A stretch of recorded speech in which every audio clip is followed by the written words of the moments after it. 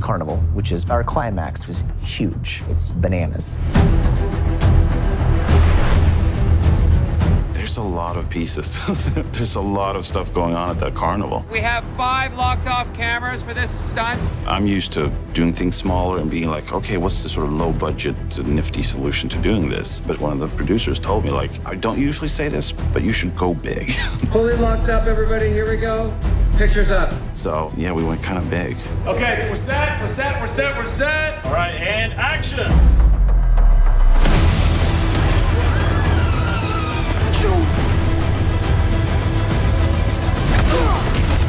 Almost too big, because there's like, okay, maybe scale it back a little bit. Throw him down. And then I make a really cool landing. That's the shot we're doing now, Right. yeah. So you land, and you were like, let's try that again. And then I start walking, I look over at Freddie like, huh? And he's like, no. Oh, come on, really? Yeah, and then he's like, look out. There's a tremendous amount of action that takes place within that carnival set. So it was really important having a guy like Kyle, with whom we had just worked on Aquaman, to be there to create these amazing action set pieces and to prepare the actors for the action that they were going to do and the stunts that they were going to do. Hilarious. Yeah, I think the carnival set's been nothing but a challenge. All right, let's take it up and we're going to shoot one. Everyone realised we needed something a little bit bigger than the original script intended, and it grew and grew. It literally doubled our wire work. Guys, I'm a superhero. Come on. We went from about 48 sort of wire gags throughout the film, and we suddenly developed 60 just at the carnival alone. Or try that again. 3, 2, 1, roll. Mark and Zach did the whole aerial battle in a controlled environment on a soundstage. One thing I learned is that the more spectacular something is on screen, the more boring it probably was to shoot. You know, like people flying, you know, they have to be rigged into these weird contraptions, and you have to rehearse and rehearse and rehearse. It pays off in the end. Oh, dear me. It's just a challenge to get there. In order to do mid-air fighting, they've developed this thing called a tuning fork, and it means you can rock backwards and forwards, side to side. You can barrel roll as well. Mark picks up choreography really quick. Well done, Josh. I felt like my flipping was really nice. That's right. Yes. Zach's the same. So when you have 2 committed actors like that, it's fantastic.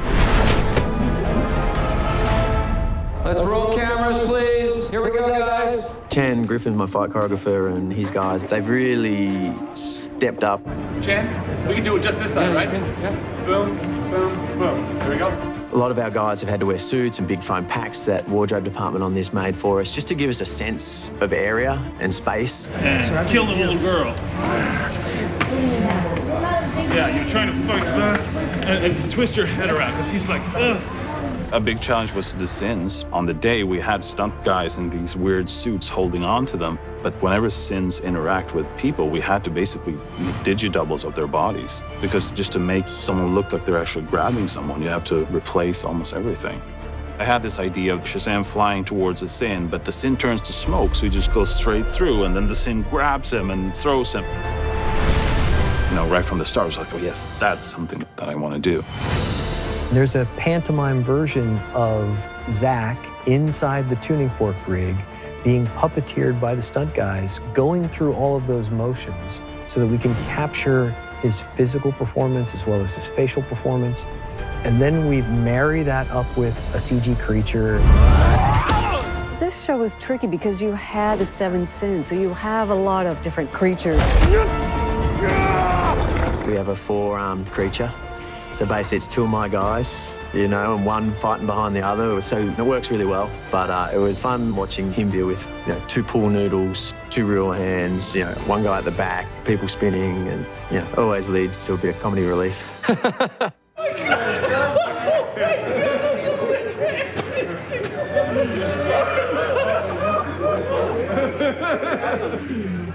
Hi there. What's up? How are you? Yeah, I'm good. Ready for this? Oh, yeah. It's going to be fun, eh? The kids have been fantastic. We've had them on wires. They've up for anything. Harness feels comfy? Nice.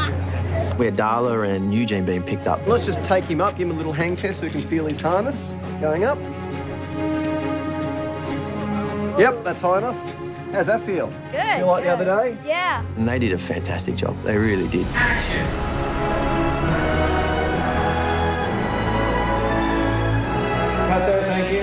And it's exciting. You see their smiles on the faces when they come down. Yay! I love it. You know, I have a 7-year-old boy at home, and I know he'd love to do that sort of stuff as well. Super. It's the most fun thing in the world that I've done. Walking from over here and heading over to where Raph is.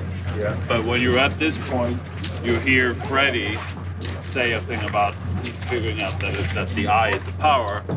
You stop, turn to the kids, and say, like, gather the mugs. Yeah. And then after that is when the sins come out. Scared? You will be. When you come to work and you've got sets like this, you don't have to use your imagination. In a film in which, you know, there is a lot of blue screen and CGI, these kind of movies involve a lot of that. It's wonderful to have sets that do the work for you. It's been, you know, amazing.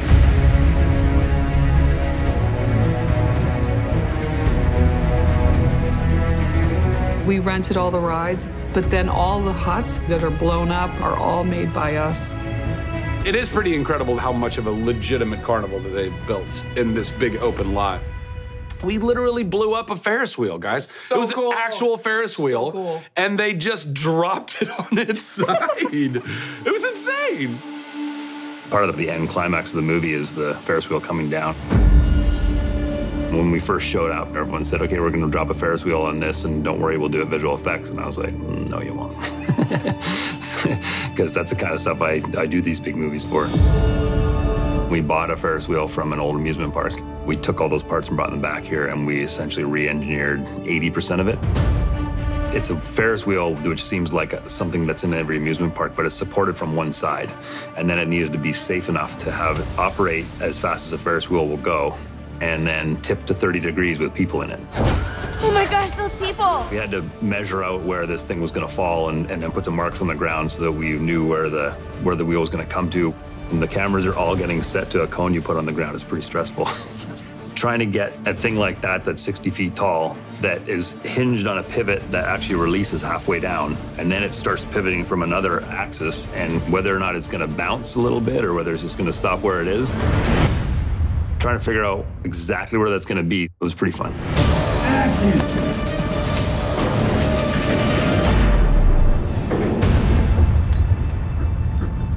We're actually pretty happy with the spot we picked because it landed probably about 3 inches from where we thought it was gonna land in the first place. Even though we did all these big things, you know, destroy a big Ferris wheel, that's gonna be awesome. Yeah. The best part of making the carnival was just those emotional scenes because it's all about the performance. And action. Shazam!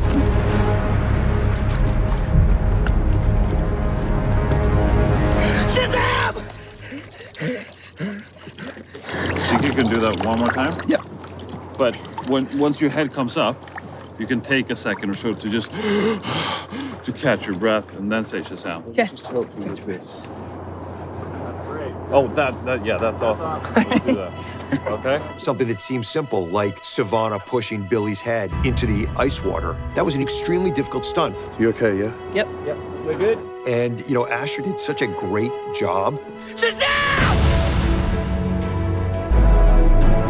The Carnival was millions times bigger than anything I've done before. It's extremely complicated because myself and David, we had frame by frame on huge boards, not one, not two, 10, 15 boards of what we have to follow.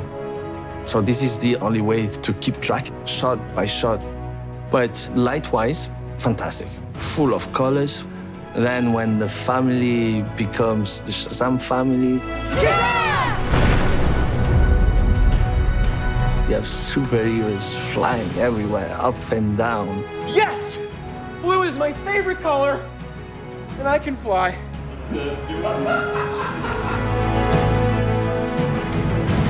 The whole film, we've sort of seen him fumble and try to understand what he's capable of and harness that power. If a superhero can't save his family, he's not much of a hero. And we get to a point now where he finally understands his powers and he's finally got control of them. Shazam! All right, this is it. Mano a mano. Away we go.